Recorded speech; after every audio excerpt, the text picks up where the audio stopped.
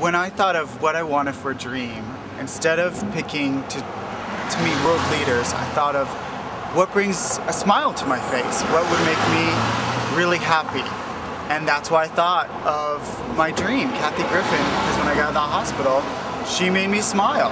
She made me smile when I didn't think there were smiles and laughs left in me. And so I'm so excited tonight.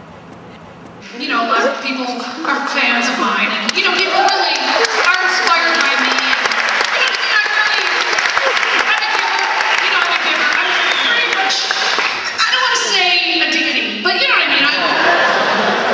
So I get a call from, I think my publicist let me know that someone from the Dream Foundation who's ill, you know, they really wanted to meet me. You know, they're not feeling so well and I was gonna lift their spirits, and I thought, you know, that's what I do. I might as well have wings and a halo.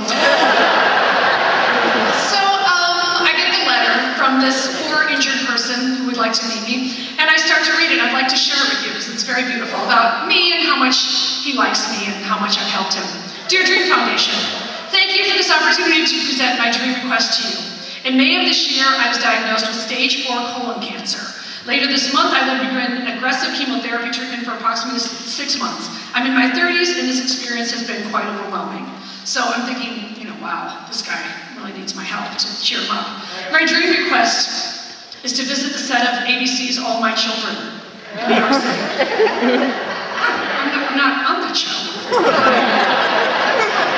That's weird, it must be that one typo.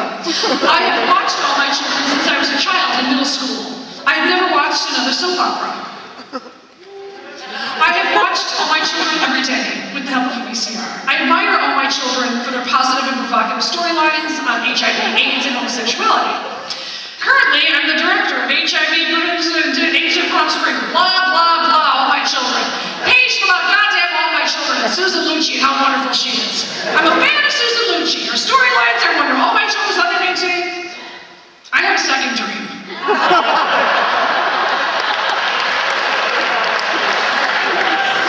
My dream is to spend time with Kathy Griffin. She always makes me smile. And it goes on and says very lovely things about me, but it was so funny because my tour manager and I were going over this, and he goes, God, even the cancer guy put you on the D list.